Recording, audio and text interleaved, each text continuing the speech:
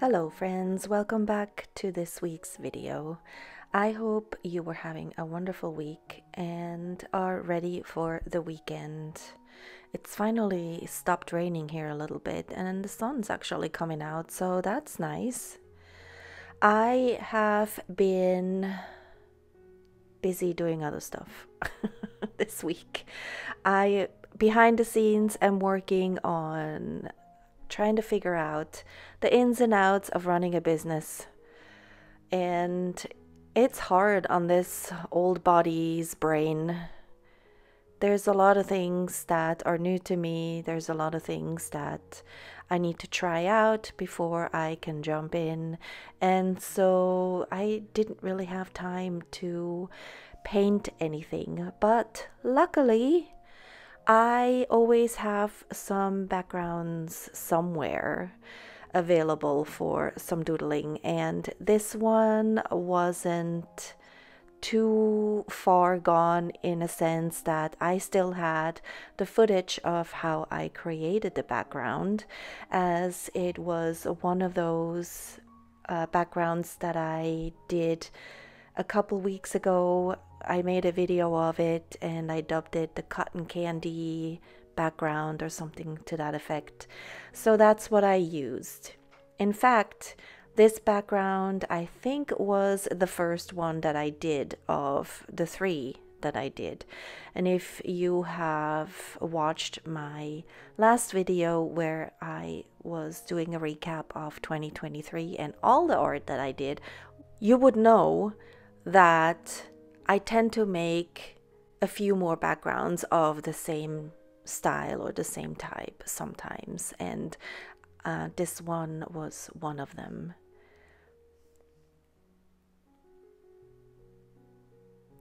So the reason why I did not choose this background, because I just couldn't figure out what to put on. It had a lot going on in terms of areas that were interesting to doodle on, but it was also a kind of an odd shape, and so I had decided not to use that one for a video just yet, because I was still percolating on it a little bit and trying to figure out what to do. To be honest, I'm still not 100% happy with how this one turned out. I was trying something new this time around. I guess my headspace was filled with other things this week, and so it was a little bit harder for me to concentrate on doodling. But, you know, in the end, it's a video, it's fun to watch, it is different, and it is therefore worthy of me showing it to you all.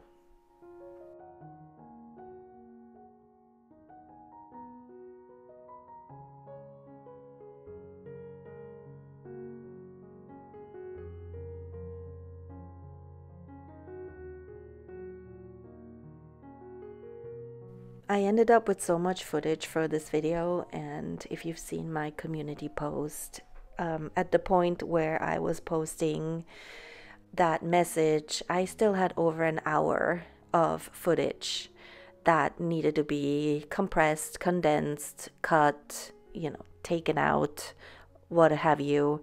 So it always happens when I add more elements to it, and that's partially why I'm shying away from doing not multimedia, but maybe you can say multimedia, like different elements to my paintings, because I end up with so much footage that I have to then process.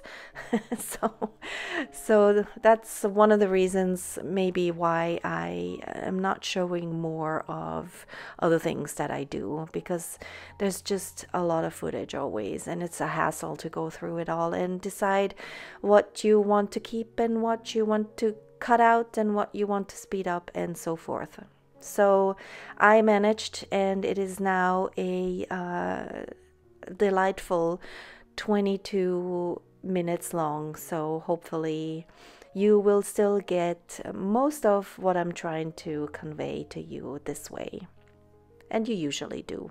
That's not usually an issue.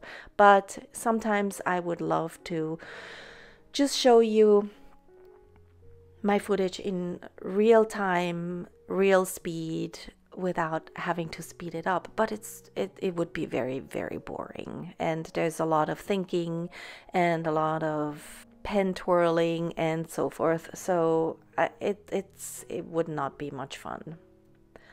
So back to this background, it shaped up to be very interesting, and I was trying really hard to keep those edges soft and flowy, and I was too focused, I guess, on what was going on in the middle part, that I ended up with quite harsh edges, which I ended up not hating.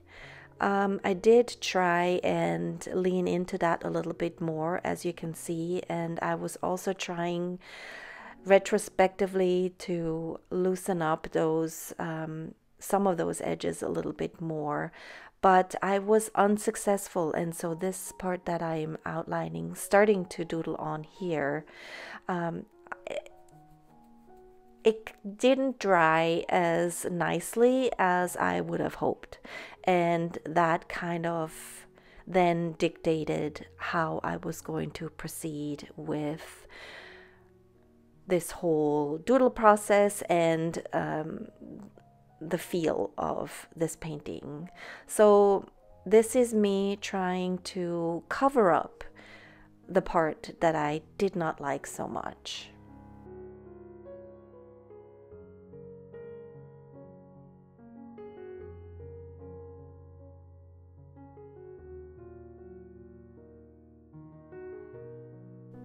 Because it was a fairly large area, the doodle had to be kind of big, and luckily for me, the other side of that corner, the opposite end, also kind of didn't dry the way I would have liked, so I was able to do something similar in that corner as well. And from then on, I could have put lines in, and I briefly thought about it, but I didn't want to. I didn't want to put neural lines in. I didn't want to put just regular lines in. And I also had these two blank spots that I was kind of hoping to do something fun with.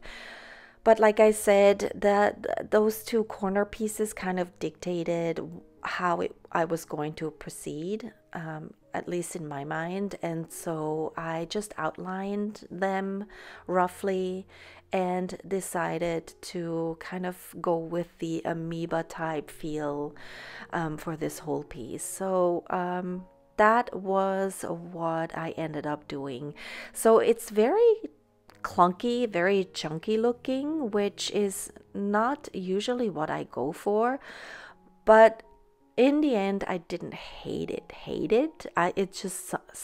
It just feels very off to me, which is not a bad thing altogether. I mean, I do these doodles that I can practice, that I can get comfortable with new styles. I do try to incorporate things that I don't normally do, like I want to grow as an budding artist, and so this is one way for me to practice new doodle styles.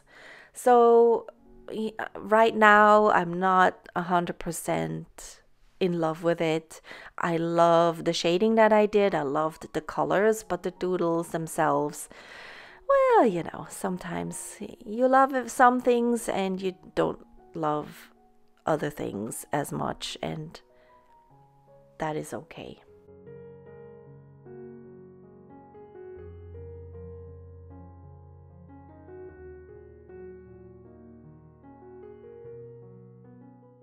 Per usual, it turned out completely different than I thought it would, and sometimes part of me wishes I could practice on it first and then go in and doodle and maybe come up with a couple of different ideas. So I could potentially, you know, make a copy of it and doodle over that beforehand. But then where's the fun in that? It would, to me, that would not be as spontaneous as if I just stare at it and then come up with something that, you know, sparks my imagination. So this is the Arches watercolor paper, the fine grain, not the rough one that I do not like at all. And it's just, even this one, the fine grain, is just so hard on my pens, especially the super fine ones. I have a 003 and a 005. The 005, I have two different brands, and one is a lot finer than the other. But yeah, it was that those watercolor papers just chew up my tips so much, and I really should get different pens for the rougher paper, but I either forget or I just have not found the right ones yet. And also I have a lot of pens and I really want to just use up what I have. So but if you are doodling on Arches watercolor paper, just be aware that they are not kind to your pens or even the colored pencils too.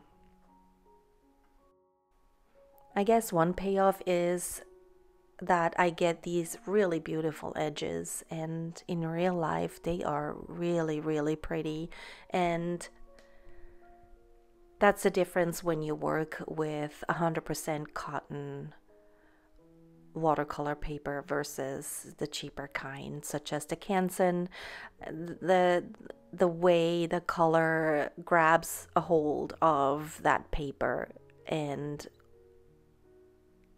settles into those nooks and crannies is really, really pretty. So I guess I can't have it all, or maybe I can and I just need to research a little bit more.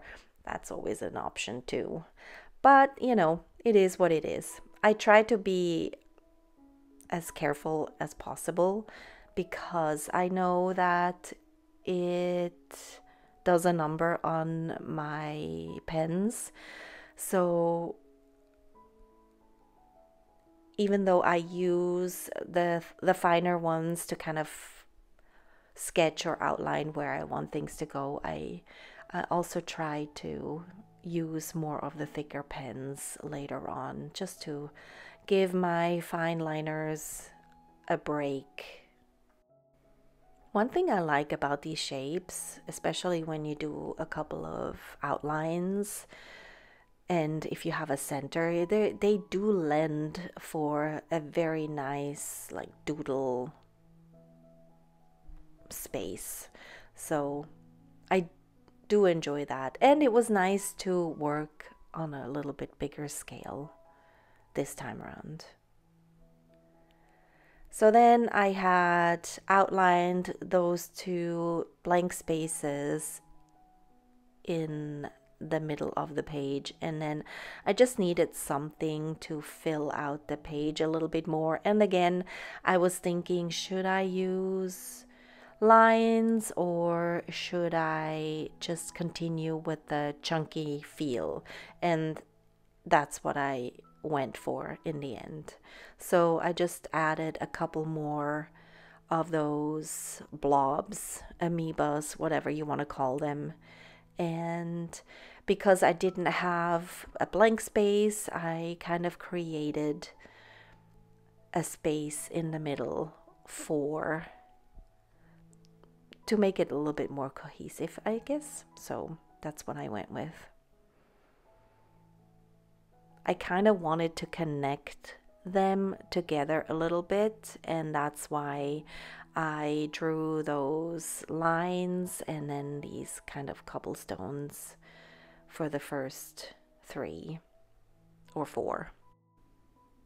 I have to say that working on a bigger scale like this does fill up the page a lot faster, so I was thankful for that, especially since I wasn't really feeling the doodling this week as much as other weeks. I liked the intensity of the colors once they had dried, but I wanted to bring in a little bit more colors. And so I decided to use my colored pencils and add some colors instead of maybe using gold or filling them in with black or just leaving them the way they were. And then I also wanted to shade the inside of those shapes a little bit more. So having such a pretty background and then being able to intensify it and make it stand out even more just really made this piece pop a little even more so. Even though this is considered fine-grained watercolor paper, there's still quite a bit of tooth to it, and I felt like the colored pencils didn't blend as much as I would have liked. In the end, it kind of gives it a nice texture, and you can only really see it when you look up close. I was trying to use my finger to smooth it out a little bit, especially the outline that I did with the black, but I was not very successful. I also toned it down just a little bit more at the end by using an eraser, especially those little cobblestone areas. They were just a little bit too bright for me, so I used an eraser and just took off the top layer. I do like the shading part on the inside of those areas, so I enjoyed that. I think I was trying to offset the chunkiness of this painting a little bit by bringing in some more dainty doodles. And I also needed something a little bit finer around the opposite corners of the piece, and so I used my very fine liner pen, even though I was cringing all the way through, to draw these super fine lines, which you can't really tell that they're there, but it gives it a shading of a different level, and I was really pleased with how they turned out. And yeah, that kind of brought it all together in my eyes, and all that was left to do was to bring in my dots.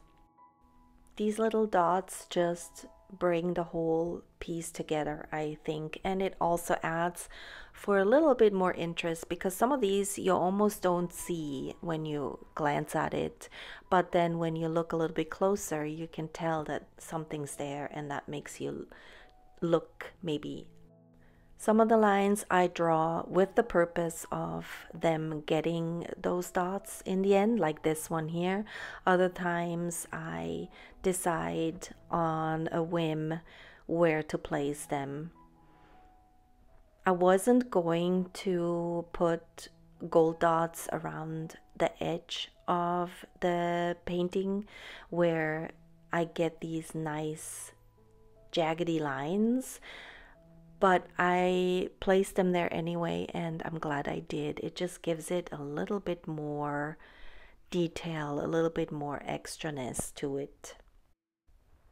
And if you are new here, or if you have missed the videos where I mention what I use for the dots, I just use regular acrylic paint. I use the Golden brand because that's what I have on hand, but you can use whatever. And I have these dotting tools that I have they come in different sizes, and so depending on the space that I have available or the doodle that I want to finish off with the dots, I choose the size of dotting end, and then I just dip it in. I don't do anything to the acrylic paint, I just take it straight from the bottle. And usually whatever is in the cap, as you saw before, is plenty. I don't pour it out onto anything. Also, for those of you who don't know, I usually try to list everything that I have used in the description box below the video, and it's not always super apparent where that's located. You sometimes have to look for it a little bit, and if you are watching this on the TV, I'm sorry, I don't even know where to help you find it. But if you're on a desktop, if you are on the phone, below the video, where the title usually is, there is a more button, and then there is a little arrow, and if you click on that, it will expand, and then everything should be right there. And I have links that you can click to. I don't always mention this, but I have everything listed in the description box below the video. There's links that will take you to Amazon where you can look at the things that I've used. And if you decide to make a purchase through that link, I will get a very small percentage from your purchase at no extra cost to you. It just helps me. That money usually goes straight back into me purchasing new materials. So thank you so much for those of you who have made purchases through those links. I appreciate it very much.